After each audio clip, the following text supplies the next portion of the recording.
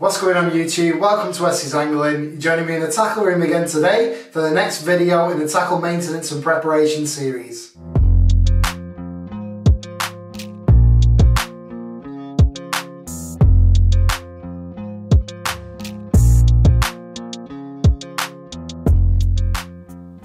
As you can see, I've got some of my reels laid out in front of me here. You might be thinking, Westy, you've got a problem buying fishing tackle. You're probably right. But these have all got different purposes. They're all for different methods of fishing. As you know, if you're following the channel, I do all different types of fishing. I'll fish method feeders for carp, or normal coarse fish.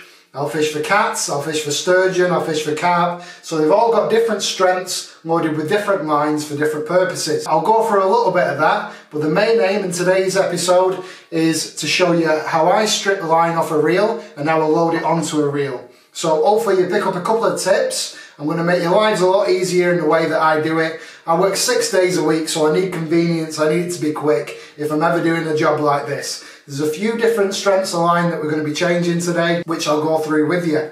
We've got our Shimano 4000 GT reels that we sent off to Philander Innovations on the last episode and got them refurbished. Now they're loaded with 8-pound Daiwa sensor currently, but it's Daiwa Ultra sensor, so it's not as much stretch as I'd like, and to be honest with you, I prefer normal Daiwa sensor.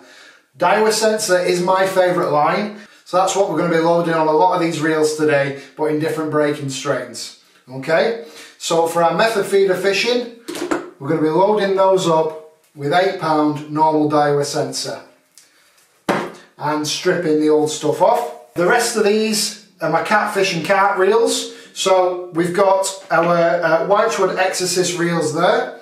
Now these were my old catfishing reels. These are loaded with 20-pound Daiwa sensor, which is really heavy duty stuff. But if you're targeting cats that are over 30 pounds in the UK, you really need to up your game with the line that you're using and also the type of reel that you're using. So these Whitewood Exorcist reels are only cheap. They're nowhere near strong enough for handling catfish that are over 40 pounds, which is what we're going to be targeting this year. So I treated myself and bought myself some Penn Affinity LTD 7000 reels. So very, very high quality reels. Very strong drag on them, and these I've already preloaded up because I got them last year just before Christmas with Berkeley Tri-Line Big Game. Now I've loaded those up with 40-pound, so they should be able to handle anything in the UK. Probably cats up to about 80-pound, you'll be fine with those. And to be honest with you, this line's so thick that you don't even need to use rig tubing with it. You're meant to use rig tubing with catfish because they have a sharp dorsal fin and it can actually sever line. I've had it happen to me before on that 20-pound Daiwa sensor. Just cut through the line like a knife through butter. So you really need to use rig tubing with the cats. What we're also going to do with these, obviously I've got multiple spools for them. We're going to strip this off. This has got 10-pound line on at the moment, and we're going to put 15-pound Daiwa sensor on it. So that's what we're going to be using. I've got a session booked on Cudmore next weekend, so we're going to be using that for the carp and hopefully land ourselves a decent carp on that 15-pound. 15-pound Daiwa sensor should be able to handle cats up to about 30-pound and carp up to about 30-pound if you're playing the fish right. You shouldn't really need anything more than 15-pound line for carp. You just need to make sure that your drag's set right. And then we've got my trusty Shimano 6000 DL reels, which I'm going to be stripping down and loading with 10-pound normal Daiwa sensor. So I've invested in some new line. I normally swap my line every 12 to 18 months-ish, usually at the end of a fishing season. If it's had a lot of use, you know me, I go fishing quite regular. I'll either strip back 20-30 metres, but there's only so many times you can do that before you really need to replace the line. Monofilament's inexpensive and you don't want to lose yourself a fish just for the sake of not changing it. I would say as a rule of thumb, every 18 months, 2 years, you need to get yourself some new line loaded on your reel. Like I said, my favourite, Daiwa sensor, Berkeley Tri-Line Big Game, good stuff. But there's plenty of other lines out there, everybody's got their own favourites, but it's really good stuff, very, very high quality, so I recommend Daiwa sensor. Let's get into it, I'll show you how I strip line off reels, it's going to make your life a lot easier. Okay, so some of these we're going to load up with line, some of these we're just stripping. But I'm going to show you how to strip multiple spools at once. Very, very easy. All you're going to need, a drill, some tape and some cardboard, okay? So what I want to do is get our piece of cardboard. Doesn't have to be out special. I'll show you what we're going to do with it. And you just want to cut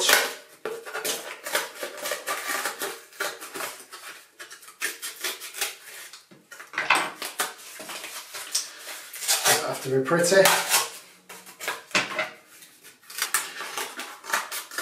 So we're just going to cut out a shape that looks something like that. Okay, so a thicker bit at the end, thin bit in the middle, thinnish bit in the middle, and a wider bit at the bottom. Then what we're going to do is we're going to take our drill bit, take that off the drill, and I'm just going to tape that on tight. What you can do is you can actually put it inside the cardboard if you wanted to, bury it in like that. So we're going to sellotape our drill bit to the cardboard. Got some strong tape. You can use any tape though, as long as it holds it secure.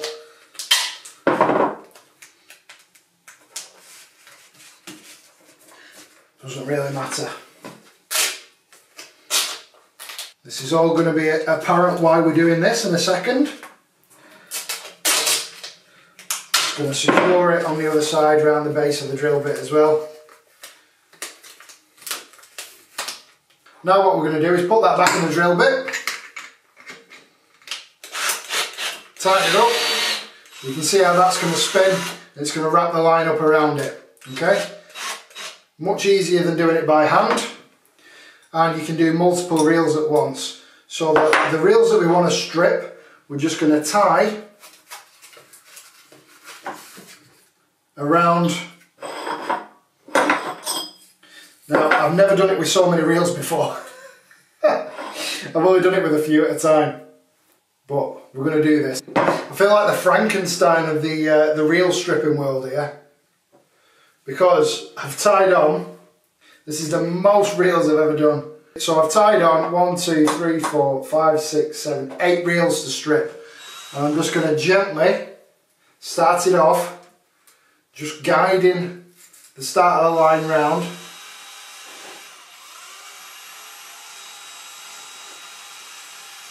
Until all the slack's taken up. It's working. And I just need to keep my hand here and guide it. There you go. Now, you can't go too fast because you'll flip the reels. One of them's struggling. You need to be over the top of the reel like this. See, that's what happens if you go too fast.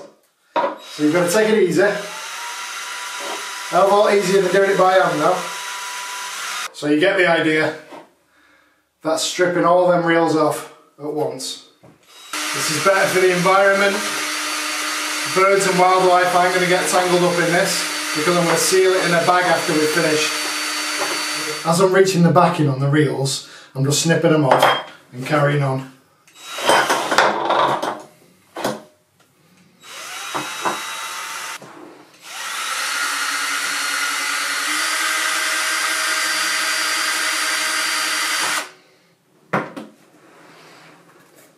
Because of how many reels I'm doing at once, I've already filled one, look. That's mental.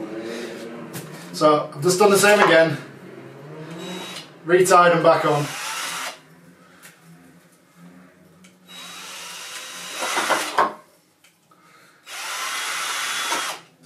It helps if you hold all the line together loosely and just have the drill and line running at an angle. Like that. Go as fast as you want then, because your hands just hit the backing on one. We're almost running out of these now. So snipping that off and go back to it.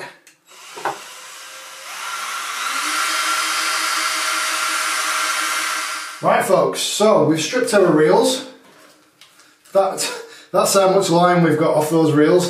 So we've stripped 1, 2, 3, 4, 5, 6, 7, 8, 9, 10 reels at once there, and they're all down to backing or empty. So I'm going to move them to one side. Now I'm not going to show you how to load every single one of these reels because it'll just be a really boring video. So the ones that we're going to concentrate on, I'm going to do the rest off camera, is this 15-pound Daiwa sensor on my carp fishing reels. I've got a specimen fishing session coming up, so these need loading up, they're priority. So what I've got next to me is a bowl of warm water, okay? And it's just got a couple of drops of ferro liquid in. So the reason that you put a couple of drops of ferro liquid in, or meant to, is it takes some of the grime and dust away that you get in the manufacturing processes of the line. And the reason that you need warm water is what you're going to do is you're going to pop your spool into the water and let it sit in there for, I don't know, 5-10 minutes. And it's just going to make the line supple so that the line lay on the spool is going to be perfect, okay? So that's a little tip for you. Warm water, and you put it in water because as you're reeling it in onto your new spools, it's just going to spin in the water, which I'll show you. And it's just going to make it really easy to wind onto your reel. You don't need much ferro liquid, don't be putting loads in, you don't want any bubbles, you just want some of the oils to come off. And as we know, ferro liquid breaks down oils. So what I'm going to do with these is I'm going to seal them up tight in a plastic bag so that no wildlife's going to get caught up in that line once it gets to the rubbish dump. Right, so let's load some line onto this reel. So we want to put our spool on, the actual reel itself. I usually have it so that the spool's at the bottom of the reel as well. Usually a good place to start. Really important, open your bail arm. And we'll put this on a rod. Just a spinning rod. Then what I want to do is trap that rod. Make sure that you put it through the first eye on the rod. Then you want to tie a couple of granny knots in the line. And I usually start it off at the bottom of the reel. But if you just get your knots in place first, now you can use a slip knot to make it a little bit easier. And then you want to trim the tag end of the line. Some spools have special seats to start off the reel. Just got my spool in the water. The line's going to be coming off the top of the spool. Okay, now that's not always what you want. You want the line coming off limp and not coiled. So usually there'll be a way around where it's coiled and a way around where it's coming off a limp. So I'm pretty confident that's the right way around. You need to have a little bit of a play about with it, but you don't want it coiled when it's going on your reel. What I usually do is put the line through 2 of my fingers at the top there. You might want to do this if you're using braid because there's a chance that you might cut your finger. But with mono it's fine, especially mono that's this thick. Now you don't want to hold the line too tight, you just want steady pressure, just as you would if you were reeling in on a normal rod. And then start to fill your spool. And that spool of line is just spinning gently. Don't know if you'll be able to see it on the camera, I think you can. So you want the water deep enough so that the spool can spin. You usually want to stop just before the lip on the top of the spool. The reason that you do that is it stops the line coiling off the spool. So I'm going to fill this up now and then I'll show you what it looks like. I'm just going to put that in a clip and then I'll show you how much line we've got on that spool. It's loaded on nicely. So there's usually enough on one of these 1,000-metre spools to do 2 lots of reels. So there we go. Line's loaded on. It's not coiling off. So let's unclip it. You see that? It's not coiling off the spool, which is what you want.